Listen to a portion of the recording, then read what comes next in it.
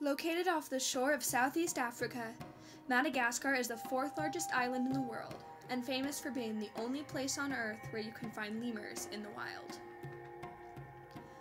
Unfortunately, the beauty and diversity of this country is in grave danger due to massive deforestation.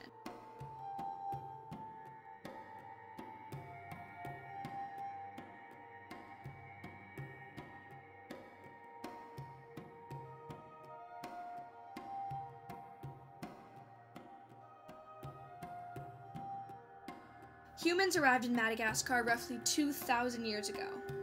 Since then, about 90% of the island's forests have been destroyed. The main direct cause is the agricultural practices used on the island. The most common practice is known as the slash and burn technique. The farmers cut the trees and burn down a plot of land. The ash makes nutrient-rich soil that is great for fertilization, and they can grow a lot of crops. This technique is extremely harmful and unsustainable.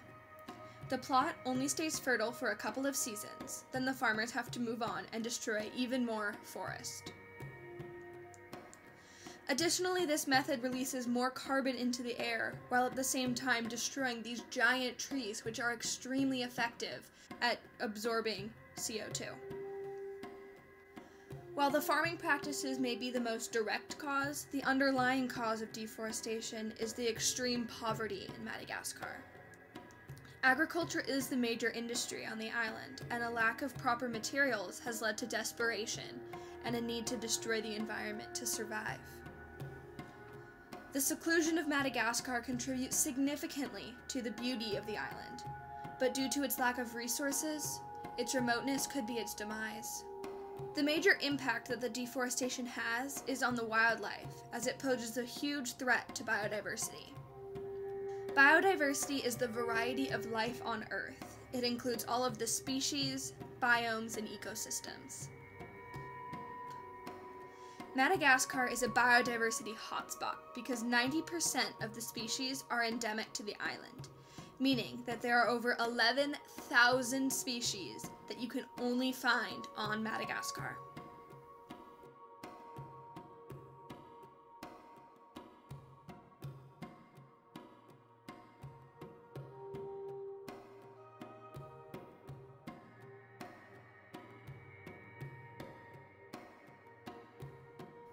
Deforestation is threatening biodiversity, destroying habitats, and endangering the stability of a wide range of species.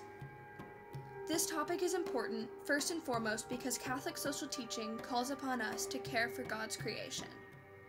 Since humans have arrived in Madagascar, at least 15 species of lemurs have gone extinct and are now named the most endangered mammal in the world. Caring for God's creation includes caring for the variety of animals that make our gorgeous ecosystems possible.